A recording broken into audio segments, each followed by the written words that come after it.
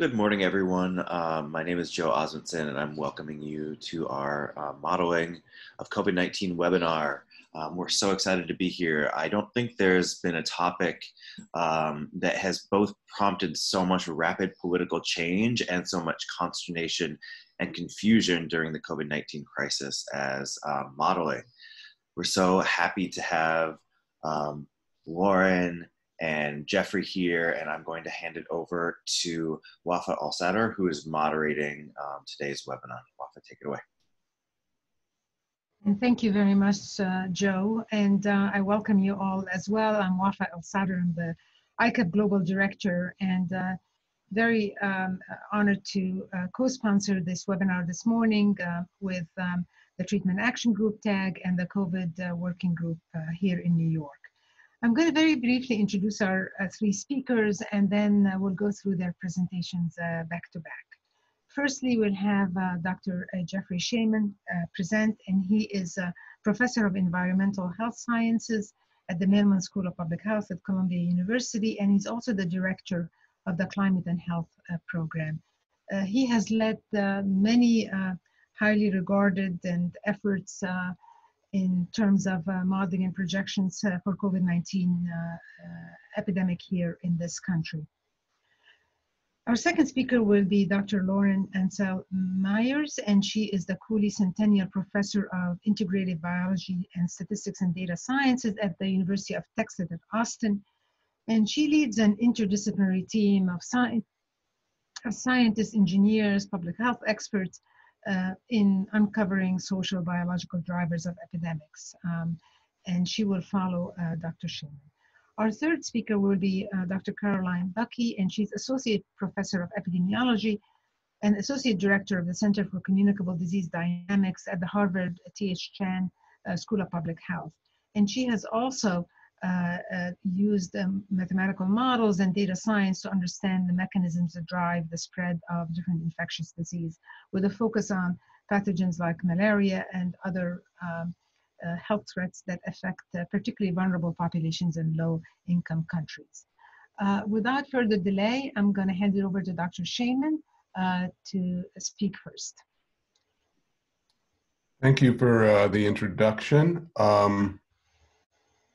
I'm going to actually share the screen on my slides, if that's all right. Yes. And can you all see this?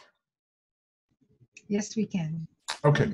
So I'm going to talk a bit about modeling in general and specifically using it in the context of the current SARS-CoV-2 pandemic. I think it's important to understand that models are really simply tools that we use to try to understand our reality. We use them to try to represent systems that exist around them at a variety of scales using the language of math.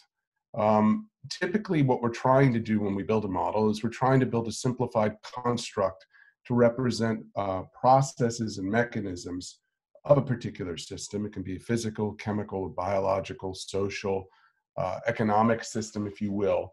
We're trying to represent them in order to do a number of things. First and foremost, we want to have insight into that system. We want to better understand it. Secondly, the mathematical framework allows us to manipulate it. It allows us to try to probe how it works and what makes it tick.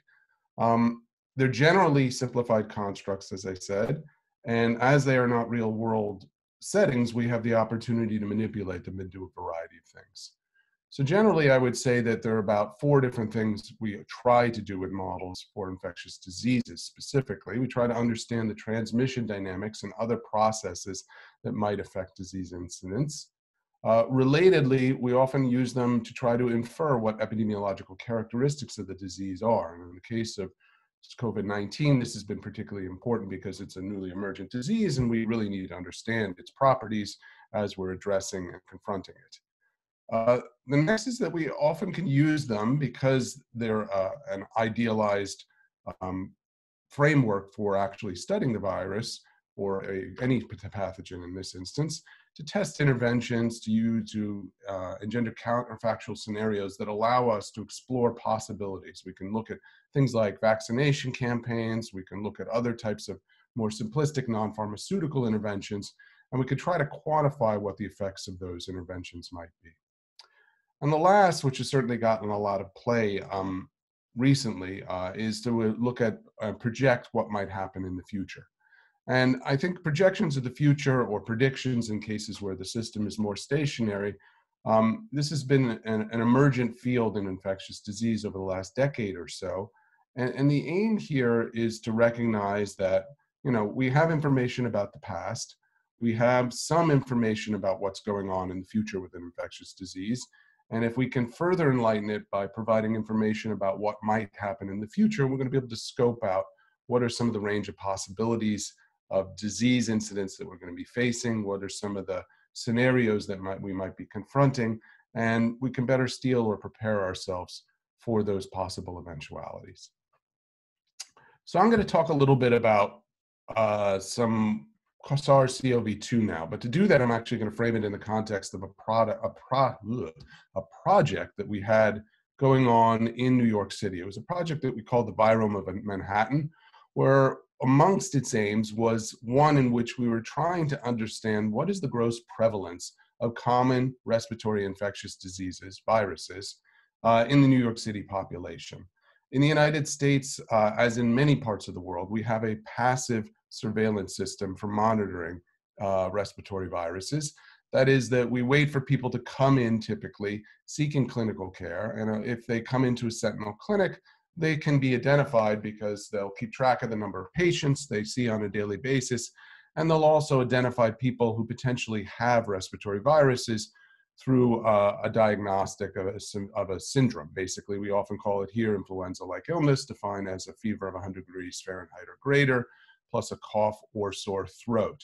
It varies around the world precisely what the definition is, but loosely we get this in many countries in the world where they're actually monitoring this syndrome that's loosely related to influenza. It can also capture lots of other pathogens.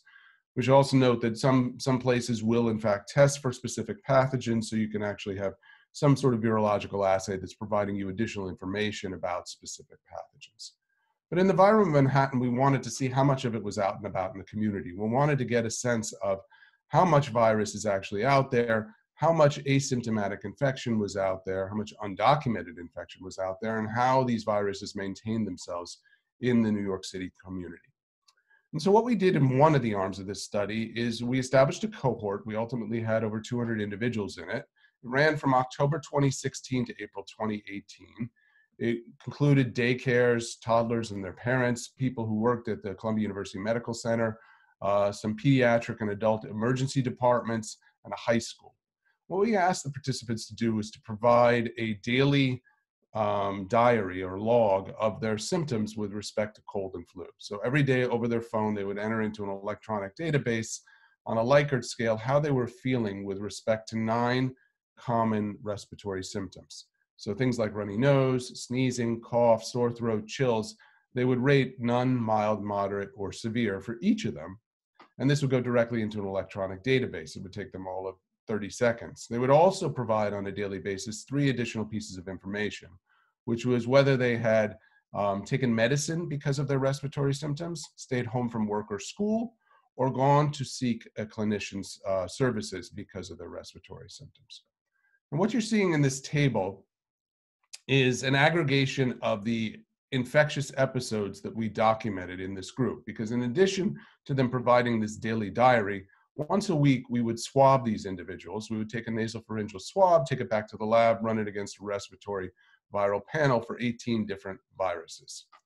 What you're seeing are the documentation of the infectious episodes, which are defined as a group of consecutive weekly specimens from a given individual positive for the same virus. We allowed a 1-week gap in the middle of it, so somebody could be positive for virus, not negative the next week, and then positive the 3rd week, and that would be a single episode where we would assume the gap is a false negative or temporary low shedding.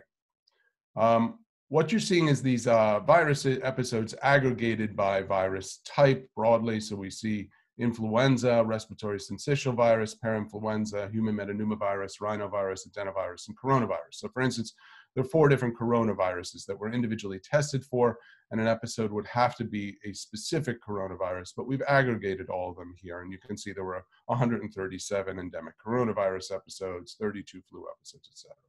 Now, the box in red is the one that I want you to focus on, because MA stands for medical attention. These are episodes during which the individual sought a doctor's attention because of the symptoms associated, the respiratory symptoms they experienced during this infection. And what you can see is those numbers are much lower than the episode number. The next column, which shows the probability of seeking medical attention given an infection with virus I, shows the conditional probability. What it shows is that only 22% of influenza episodes were associated with somebody seeking medical attention for their cold and flu symptoms. The numbers go down from there. Human metapneumovirus, it's only 20%. Coronavirus, it's down to 4%. 1 in 25 individuals actually sought medical care for their coronavirus infection. And so what we saw from this was that the vast majority of infections are not documented. Most of them are undocumented, and that there's a lot of virus circulating. We could also see that the majority of infections for any of the virus were asymptomatic. Asymptomatic, we also could see, was a bit of a squirrely definition, because what we saw from these continuous time series from all these individuals was that different people had different baseline reportings. There were some individuals who reported symptoms every single day. It didn't matter what was going on. Maybe they had chronic rhinitis, maybe they had fibromyalgia. They were always reporting symptoms. So what was asymptomatic for them had to be referred to maybe next to a baseline, rather than just saying that, well, they have symptoms, therefore they are symptomatic. So there are lots of definitions of symptomatic versus asymptomatic that can be used. Regardless of what we chose, though, we saw that the majority of infections were asymptomatic. But what was more revealing really was that this documented versus undocumented line was clearer, and it was actually perhaps more informative. Because the undocumented are people who are never going to get into the system. They're the unknowns. They're the people who have mild enough symptoms that they're still going to go out and about while they're shedding and contagious. They're going to do what many of us do when we have a sniffle or a mild sore throat. And that's what nothing. We're just going to go about our business. We'll still go to work. We'll still get out and about in the community. We'll still do activities. If we have a business trip, we still may get on an airplane. And these viruses can thrive off this. People are transporting them different places. They're geographically translocating them, and they're allowing them to move from community to community. So when we saw COVID-19 appear in China in January, which is when we really got wind of it, and we saw how rapidly it moved from its epicenter in Wuhan to other cities in China, and then began hopping on airplanes and moving from China to Thailand and then Japan and South Korea and the US, etc., we immediately suspected, given this understanding that we've developed for other respiratory viruses, that this virus may have a lot of undocumented infections. There may be a lot of people who are out and about, who are unaware that they're contagious, who are spreading and dispersing the virus broadly and allowing it to move so rapidly from location to location. So we built a model to try to understand this. And the type of model we built is something called the metapopulation model. And this is a network model that represents the transmission of the virus, in this case SARS-CoV-2, in 375 cities in China. We link the cities using travel records that are provided by a location-based service. This is Tencent, which has gets location-based movement off of cell phones from apps such as QQ and WeChat, which have very large penetration in Chinese markets. And we could get this travel data for records during the run-up to the Chunyuan Spring Festival. What we do with this model is we're going to couple it with what are called data assimilation methods. They're also called Bayesian inference methods or sequential Monte Carlo methods. These are statistical algorithms that allow us to assimilate or ingest data into the model framework and use it to adjust its conditions. What it does is it optimizes the model. It allows us to align the model's parameters and variables so that they're better able to represent what has actually transpired in the data that's being ingested. It's an optimization and it's a fitting exercise, if you will, of a nonlinear integrator, which is this model on the left there. Now, we're going to use daily observations of cases from 375 cities. And we're going to use it to simulate and assimilate data for a very short period of time, January 10th to January 23rd. We chose this window because before January 10th, observations of COVID-19 infections were rather sparse. And after January 23rd, well, January 23rd is the date on which China imposed lockdown. There was no more travel allowed in and out of Wuhan, and they quickly locked down other cities and imposed other travel restrictions. So this 2-week window represents the time period, during which the virus was moving in its natural state, if you will, in Chinese society. Now, within the model, we explicitly represent contagious documented infections and undocumented infections separately. So the documented infections are our observations. These are the people who have been diagnosed with COVID-19 infections. The undocumented are people whom we want to infer. And what we're going to try to do with this model, which we tested using control data sets to show that it was what's called identifiable, is we're going to try to determine what fraction of infections are documented and what fraction conversely are undocumented, and what is the relative contagiousness of those undocumented infections. Are they part of the transmission cycle? So I'm going to cut to the chase here to show you the results that we got here. We had a number of parameters that we were able to identify simultaneously in this large model inference framework. And what we found was, and I want to draw your attention to in particular, the reporting rate alpha. This is this dividing line between those who are documented and those who are not. And it gave us a value inferred of 0.14. What that means is that it estimated that 14% of infections were documented, and conversely, that 86% were undocumented. The other critical parameter is mu, the relative transmission rate, which came out at 0.55. And this means that per person, undocumented infections were on average half as contagious as documented infections. Now, because it's a model environment, we could actually play around with it then. We could ask questions like, well, what would happen if these undocumented infections were not contagious? They were not capable of transmitting it. Would you see the same characteristics of the outbreak? Would you have the same number of infections? When we do simulations where we withhold mu, we set it to 0, we find that without transmission from these undocumented cases, almost 80% of confirmed cases disappear. And so what it indicated to us was that the undocumented infections, even though they're only half as contagious per person, because there's so many more of them, they are responsible for the lion's share of transmission of this virus. They are the ones who allow it to spread, very often unwittingly, from people shedding the virus who don't know it to others in their community. They are the ones who allow it to go from location to location, because these are the people who are still ambulatory, that are still shedding the virus. Now, whether they're asymptomatic or mildly symptomatic, or even pre-symptomatically shedding, which we also saw evidence for, is not really something that we're going to be able to tease apart in great detail. The dividing line we chose to look at was documented versus undocumented, which aligns with what we see and what we don't. Now, we took this same model and we rejiggered it and applied it to the United States. Instead of applying it to cities, we applied it to every county in the United States. In the US, there are 3,000 plus counties, so each one of them has its own transmission dynamics that are linked by movement data that we can get both from location-based service data and Census Bureau records. And we did a similar inference problem of the initial outbreak in the US through March 13th. And you'll notice that the parameters were getting very similar, and particularly the latency period and the infectious period of the virus wound up being very similar between China and the US, which is good because we expect that to be the case.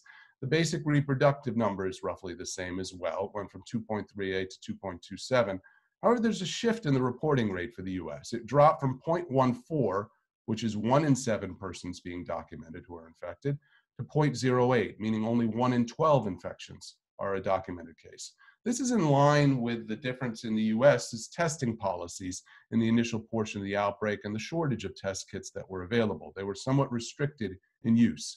Consequently, because we're documenting less of the more severe infections, the relative transmission rate popped up a bit, which is also not unsurprising. So we've used this model to make inferences in both China and the US. And we also have taken it and used it to generate projections. These are projections that we generated on March 15th or 16th. It's 3 months later now, and here we are almost to June 20th, and you're seeing indeed what we projected back then. Now, these were highly idealized projections. We took the model, we had a single fitting of parameters for the whole US, which claims that transmission in a densely populated urban environment is going to be the same as a very rural, sparsely populated county, which we know is not the case. But we're using these as projections, not predictions, to try to suss out what levels of control might be needed to actually control this virus.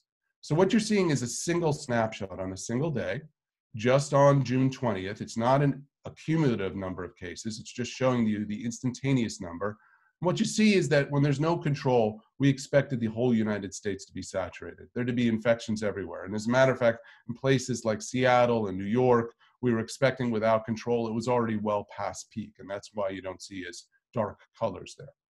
On the upper right, we said, well, what if we impose a 25% reduction? All the non-pharmaceutical interventions we imposed, the face mask wearing, social distancing, shuttering of businesses and schools, these are going to have effects that will reduce the contact and the opportunities for transmission between people. What happens then? And what you can see is that the virus doesn't make quite as much progress into the middle of the country in that simulation. When we make a 50% reduction, there's an even more marked reduction. And there are lots of places in the country that are not yet affected, according to this simulation. We also tried one where we cut off movement between counties, but you have to do that at a very high level if you're really going to restrict the virus from spreading. So what this shows really is what are the level of intervention that is needed to impact this virus. That's what this is showing. It's not supposed to be a specific prediction, but it's scoping out possible outcomes given scenarios of certain levels of intervention. Now, in the intervening time after that, we started to make the model more complex. We began to ingest not just case data, but also death data. We also allowed variability from county to county. So the different counties would have different reproductive numbers ultimately because they would have different constituent parameters that will allow for that different design.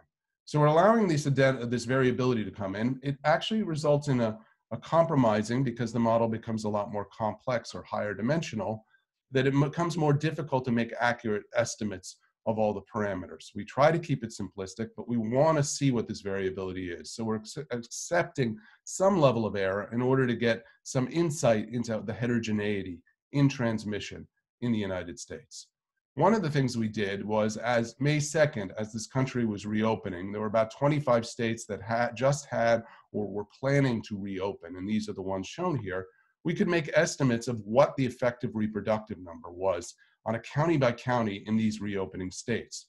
And the point here was to see whether or not the reproductive number fell above or below 1. If it's above 1, we expect the outbreak to be growing. If it is below 1, we expect the outbreak to diminish. What we would hope is that the counties that were reopening would be in a position of strength where their counties would all be below the 1 line.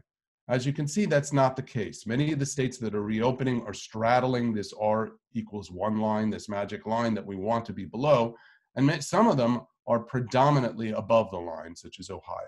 And that's concerning, because what we want is we want this virus to be well quashed down. We not only want there to be a low number of cases, we want the R, that reproductive number, driven well below 1 before we actually consider reopening and loosening restrictions, opening businesses, allowing people to mingle more, and potentially providing more opportunities for transmission of the virus.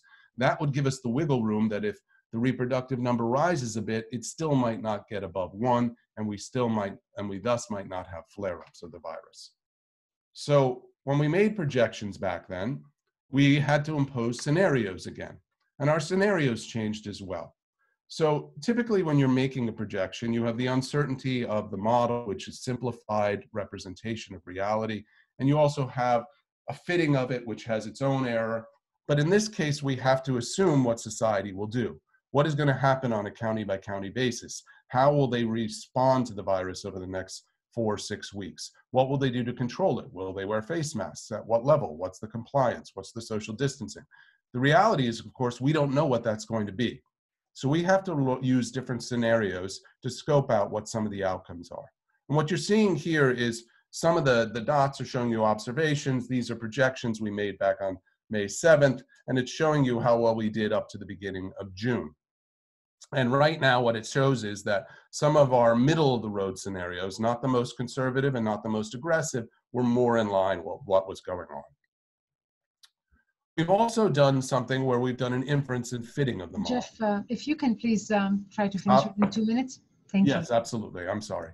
So we've also done an inference and fitting of the model where we've actually fit the model broadly and looked at the reproductive number grossly.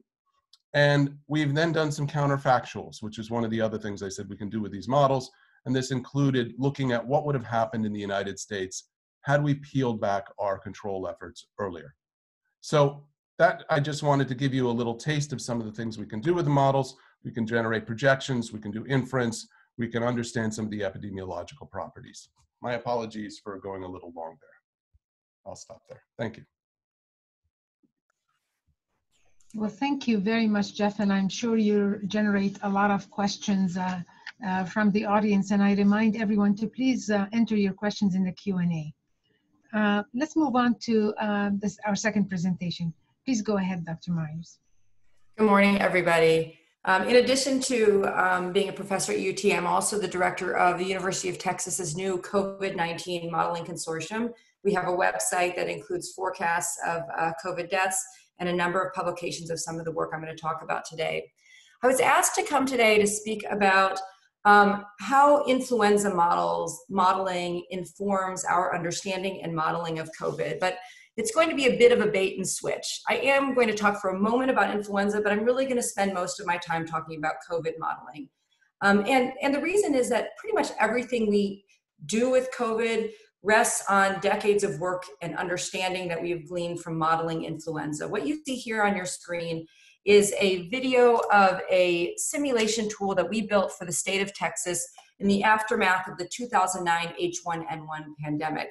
It is part of a modeling toolkit, a decision support toolkit that was meant to help Texas plan for the next pandemic.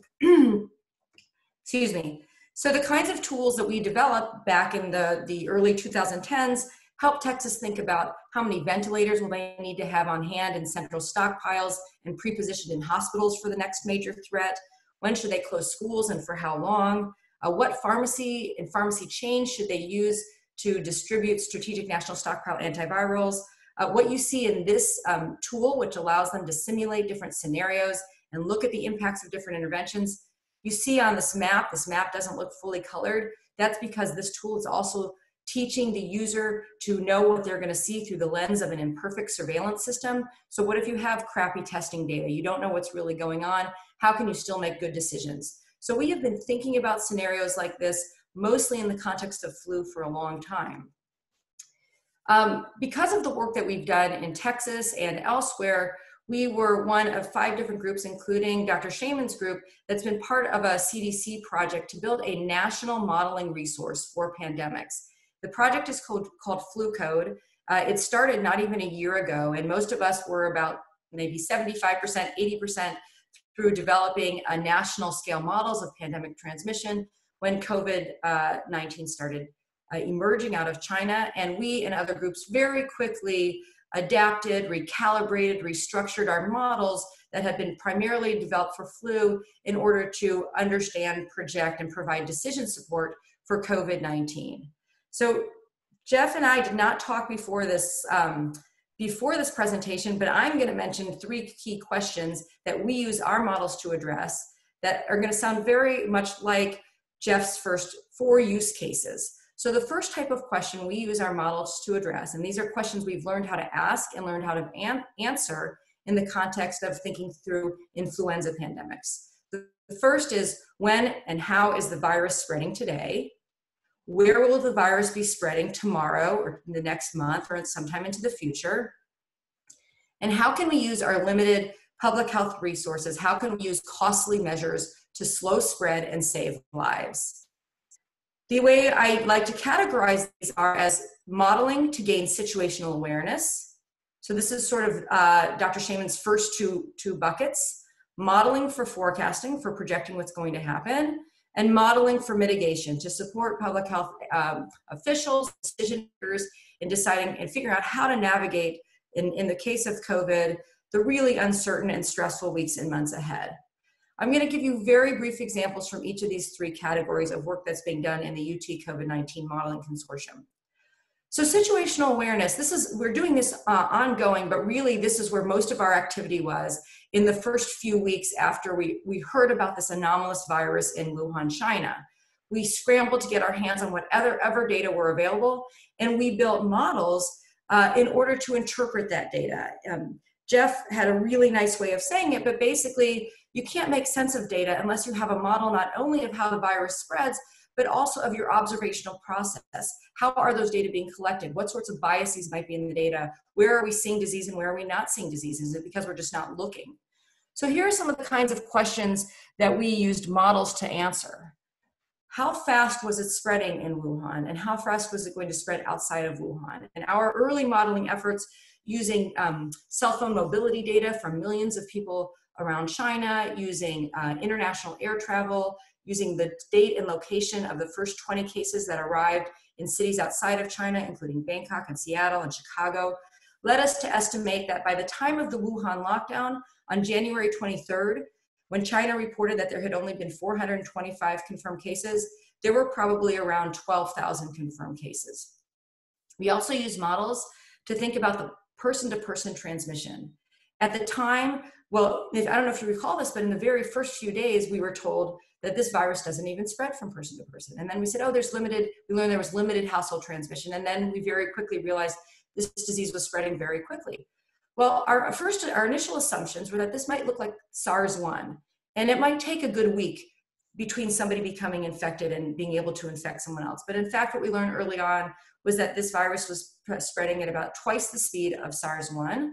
So this is a histogram showing the distribution of serial intervals. This is basically a serial interval is the time if person A infects person B, it's the time between person A having first feeling symptoms and person B first feeling symptoms. And what our modeling and our data analysis told us is that this virus was spreading fast, an average serial interval of about 4 or 5 days, that this virus was spreading silently in some cases. Those negative intervals mean that person B actually started feeling sick before person A. So that means that person A was contagious before they ever felt sick. And this has now been borne out in many other studies, but this was a study that we did in the early days of February with data that was scraped from Chinese language public health websites. And then we also realized that occasionally it takes a long time for person A to infect person B, meaning that we may have to isolate or quarantine infectious people for quite a while to ensure they're not still contagious. We also looked at data from 58 different cities in China to ask, what does the timing of action, does the timing of social distancing actually make a difference? So we got the kind of data you see on your screen from 58 different cities. The top graph are case counts. The colors represent imported versus locally transmitted cases. The bottom graph represents our estimate for how quickly the virus is spreading. This is the reproduction number. And importantly, there's this horizontal line at the reproduction number equal 1. When that reproduction number falls below 1, we expect that the virus will sort of wear itself out. We've brought the virus under control. So the question we looked at was how long between the first intervention in the city and that city actually getting control over the outbreak in the city. And we found, looking across all these cities, that a 1-day delay in intervention translated to an extra 2.5 days of having to fight the outbreak, 2.5 days of costly interventions before the virus was brought under control. And this has implications for today as we look ahead to maybe weeks or months of battling resurgences in the virus. What this tells us perhaps is that a 1-week delay in taking action might mean we may need to be sheltering in place for another 2.5 weeks. So turning to the second prong, forecasting, where will it be spreading in the future? And as Jeff mentioned, this is the sexiest area. This is the area that's getting the most attention by policymakers, the press, etc. It's gotten a lot of attention because of the IHME model, which probably many of you are familiar with. If not, I'll leave it to you to look up the details. But this is one of the first models that was cited widely by policymakers to motivate decisions they were making.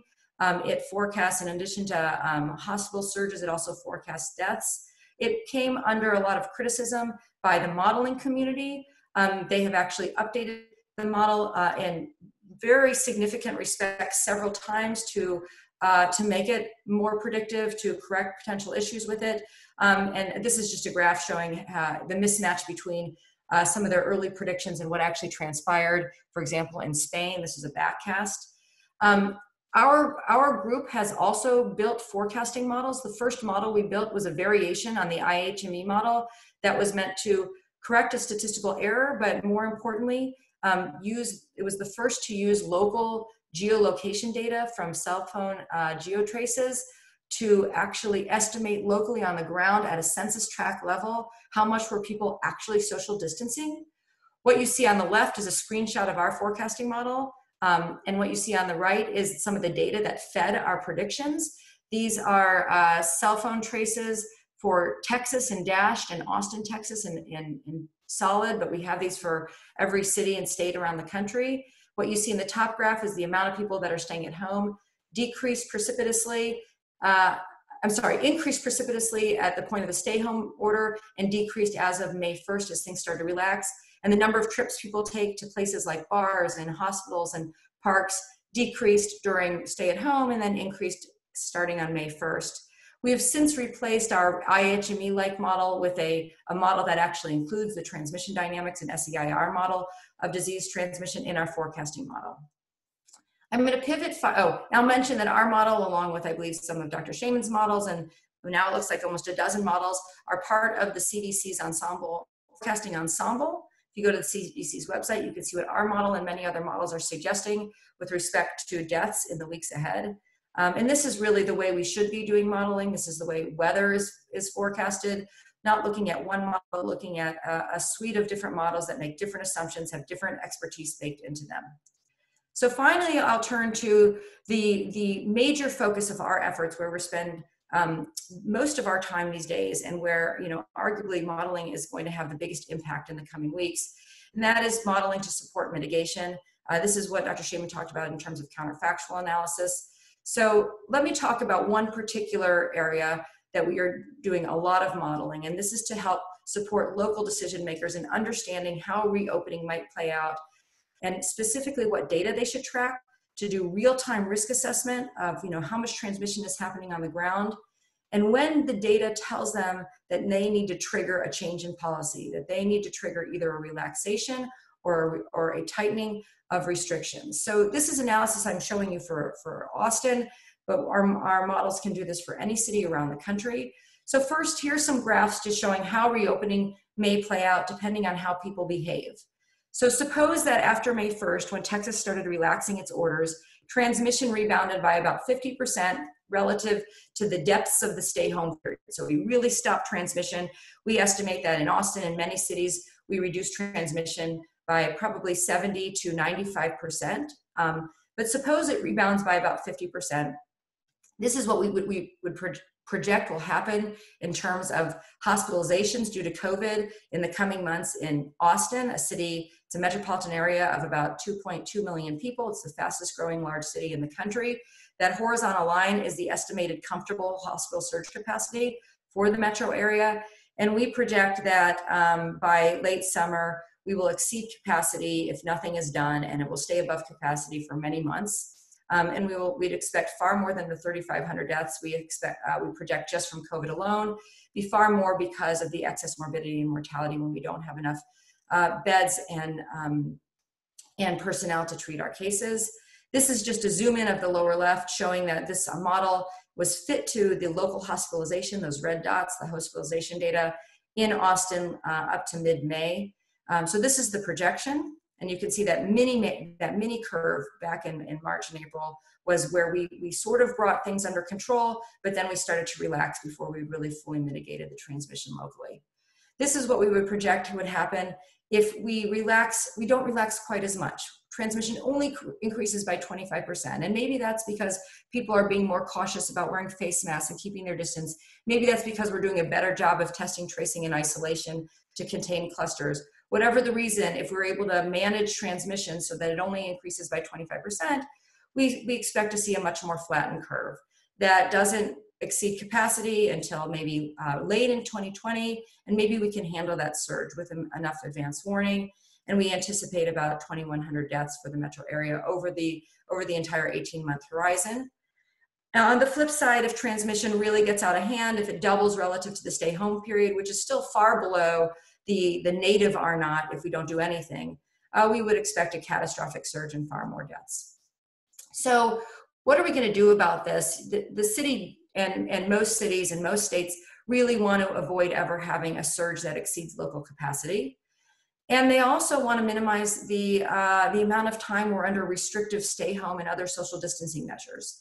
So we've done what we call optimization analysis, where we try to find policies that explicitly try to satisfy goals. And what are the goals? We want to avoid overwhelming hospital surges, number one, and we want to avoid long-lasting stay-home orders, number two. So how do we approach this? Well, we've developed a policy with the city of Austin where they use, instead of having to use just a hammer, they don't need to just throw on the brakes with a stay-home order, multiple stages of risk that allow them to tap on the brakes with slight restrictions and slight relaxations of current orders. What to track, we help them understand that, and when to trigger. And so this is the policy recommendation that has been, that we developed over the last couple of months using modeling with the city of Austin that has actually gone into place in the city of Austin and is guiding policy as we speak.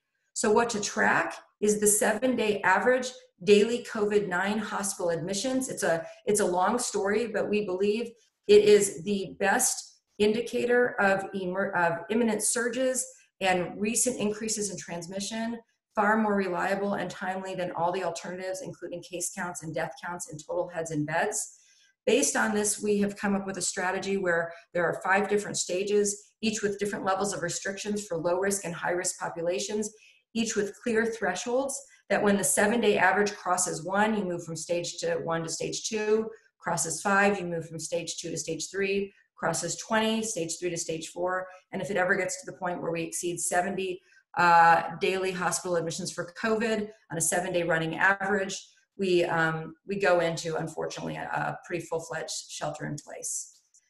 This is a projection of what will happen if indeed Austin continues to follow this policy, and then when it makes changes, the Austin population actually adheres to the recommendations. What you're seeing is one projection of many plausible projections for the next 18 months. Yellow is sort of that middle, that's that sort of middle level, level 3, where we are today. Orange means we have to get a little stricter. Red means we actually have to go into a stay-home order. So this is what we project might happen. We're gonna actually have to be pretty strict for a while. We may have to go into about a 1-month shelter-in-place order around the time schools open, are scheduled to open, which means schools would have to be delayed. If schools do open, they'd have to be open in a very restricted fashion where we are ensuring we're still really limiting transmission.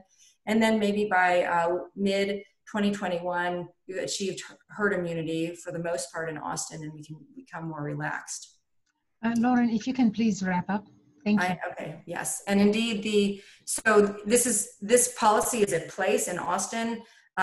By policy in place, meaning the city policymakers have shared it and really tried to socialize it with our community so they understand what these levels are, including including an online dashboard that shows us where we are. Unfortunately, 3 days ago, we crossed from yellow to orange, and the city has gone out there and really tried to message that we need to be more cautious. We need to reduce our capacities in restaurants. We can't, the city leaders are not able to enforce it because of state level restrictions. However, they're doing their best to get people to behave accordingly.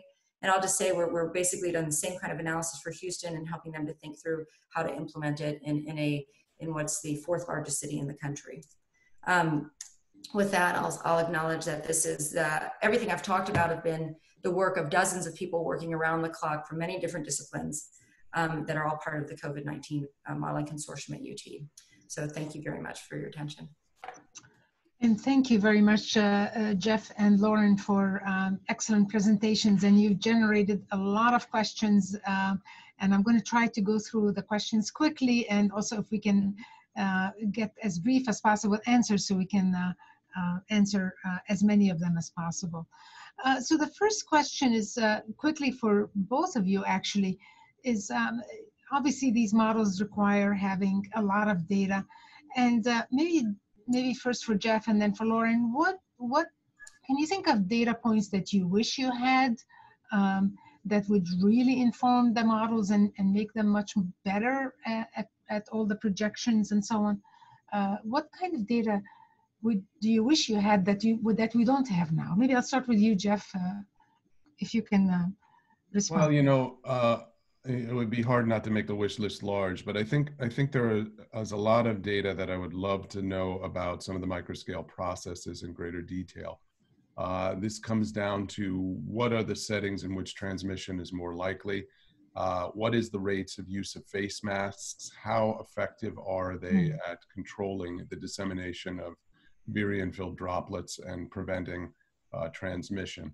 Understanding the real effects of some of the different interventions, but particularly one I'm curious about is face masks and what is the prevalence of use, what has it been, and what are the trends might really help us going forward, I think.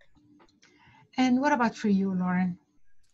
Yeah, I completely agree with Jeff. And I'll say also, you know, given the disproportionate burden in at-risk communities and Black communities and Latinx communities, I think we, you know, in the flu modeling work we've done up to now, we've paid a lot of attention to the distributions at a very microscopic scale of individuals with high-risk comorbidities, but we really haven't paid attention much to these other issues that put some of our communities at very high risk, not only for infection, but for severe outcomes. And I think we have a real dearth of data that has life-saving, or actually life-costing implications. And actually building on your response, Lauren, there was a question exactly about the issue of, a lot of the modeling has focused on cities or counties or countries, but has not, is there value in doing more of projections for specific subgroups of the population, whether it be as defined by race, ethnicity, socioeconomic level, age, or comorbidities, and so on? Yes, absolutely. But I think we have to look at these as, you know, connected systems. There's often, you know, cause to look at a single, you know, school or a single facility, but really to understand the dynamics of disease, the dynamics of burden, we really have to look at these sub-communities in detail, but as connected to larger populations in which they sit. And yes, and there is a real need. And for example, one of the studies that we did early on to support decision-making in Austin was to look at the potential risks of allowing construction work. And what our early analysis and the way we approached that was by building a model that showed how construction work might amplify transmission within that workforce, but also how it connected to the larger urban community. And our projections suggested that allowing construction work to proceed without trying to do impose worksite measures that protect the health and safety of workers would dramatically increase risk in that workforce, but also increase risk and undermine mitigation in the city at large. And in fact, what we're seeing in Austin from recent hospitalization data is we see tremendous bursts in transmission within the construction workforce, and they seem to be at a 4 or 5 times higher likelihood of ending up in the hospital with COVID than other people from the age group. Thank you. Another question is an interesting question about whether you have mobility data based on being documented versus undocumented. And how did you model that? That's, I guess, Jeff, did you assume that people who were documented were less mobile than people who were undocumented? Yeah, yes, we did, as a matter of fact. In the model in China, we assumed that movement between cities was constrained to undocumented people during the infectious period, which is a simplification, of course, because some of those people who are documented may have been quite mobile. And there are some people who are undocumented who may have stayed at home because of their symptoms. But we have to make an assumption like that, yes. Okay, and another question for you, Jeff, is in your model of 95% restrictions, that darker green line showed more cases than the 50% restrictions. Why would that be?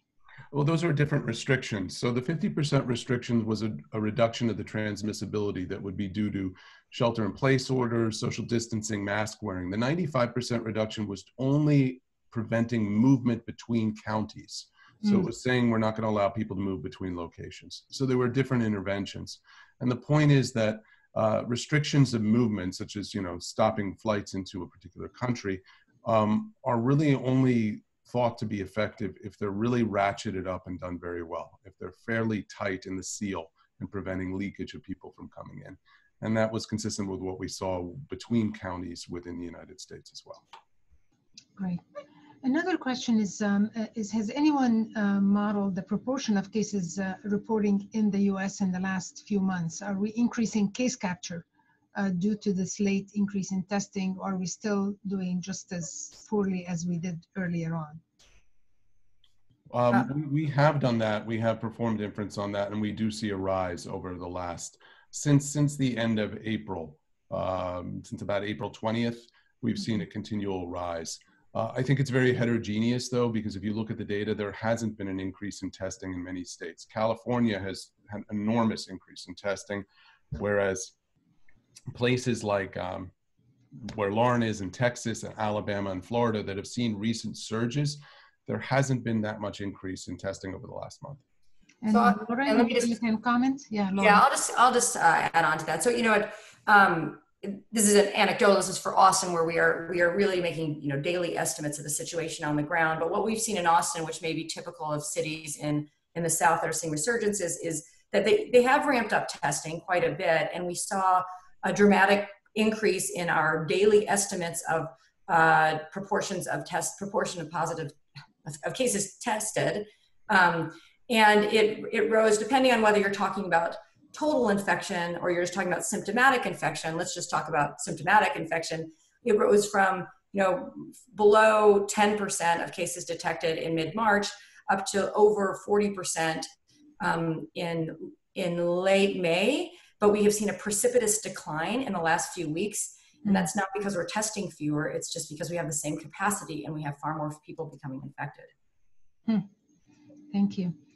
Another question that's on everybody's mind is, of course, the impact of the protests concerning Black Lives Matter movement. And what do you think, how do you think this will impact on transmission of the virus and trajectory of the epidemic?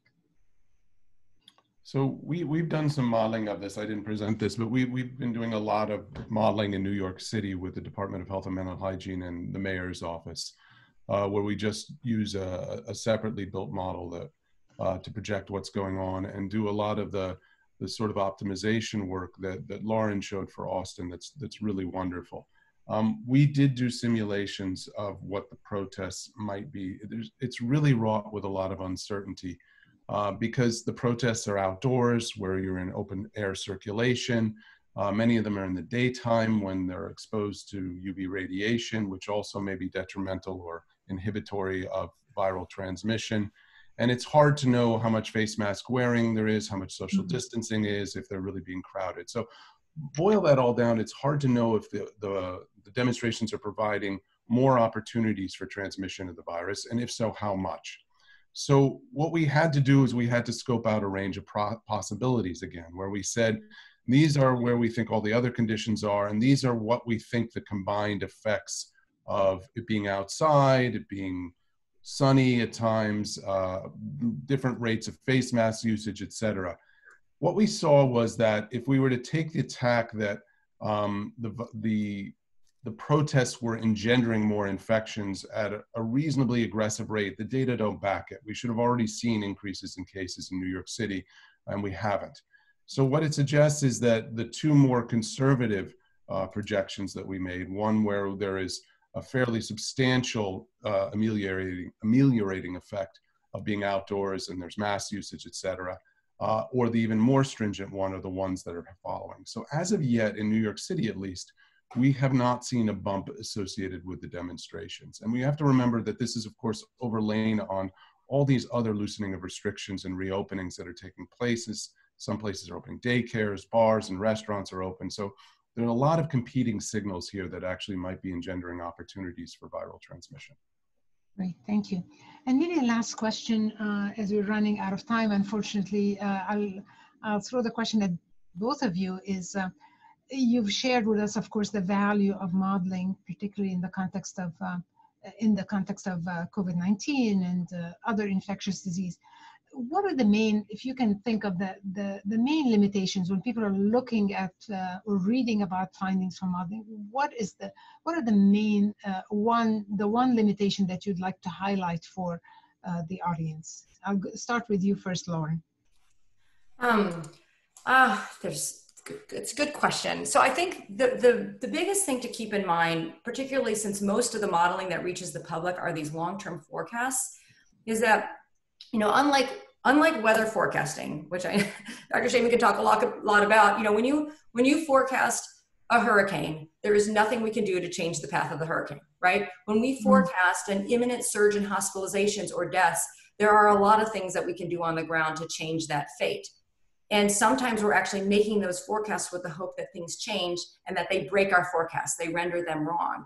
So when you look at these long-term forecasts, you have to realize that when we're forecasting disease spread, there's two key inputs. One is how what that virus is going to do, how it spreads, but the other is people's behavior and policies that govern that behavior. And we just don't have a crystal ball for what policies are coming down the pike and how much people are going to adhere and what sorts of things they're going to do voluntarily.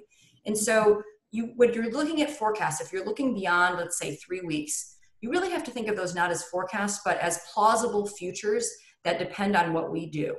And so keeping that in mind, the uncertainty, when you see those error bars, the uncertainty, some of it comes from inherent uncertainty of what we do understand, what we don't understand. But a huge part of that is when we look into the future is just we don't know what people are going to do in the coming weeks and coming months. Thank you. And from your end, Jeff, if you can think of one thing people should keep in mind. Oh, I was going to echo what Lauren had to say and say that those issues are spot on, but also to say that, you know, you could then shoot back and say, well, why are you doing it? If you can't give me a number, why bother doing it? And I think the reason is that we need to scope out what possible outcomes may lie ahead. We need to get a sense of what the future may hold. And I think we have to remember that the models are limited by our simplifications of them, by the data that we have available, and by our uncertainty in the case of the projections of what people will do in the future. However, they do scope out possibilities as best as we can understand them, given those limited suite of tools and these limitations that we discussed. And it's important to have some insight into what may happen in the future as you're preparing for it, and that it has to be used as a tool in our arsenal, but not the only one.